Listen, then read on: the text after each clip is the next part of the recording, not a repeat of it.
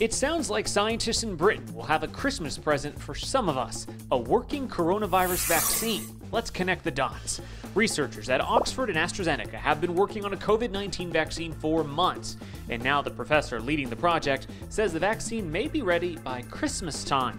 But before you get too excited, those first doses would go to healthcare workers and high-risk patients, and those holiday shots would need emergency approval from regulators, with final approval for the rest of us expected after the new year.